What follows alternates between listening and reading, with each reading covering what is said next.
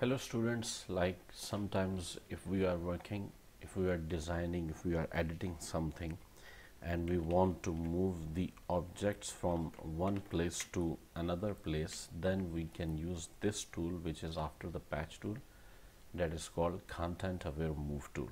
So select that tool and select the object with little bit with edges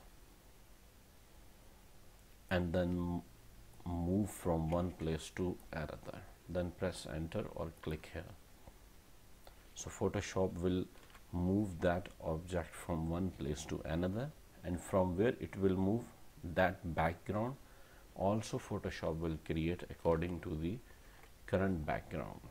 So this is the tool, content aware move tool, we can use to move the content from one place to another. It's very easy tool. Thank you very much for watching.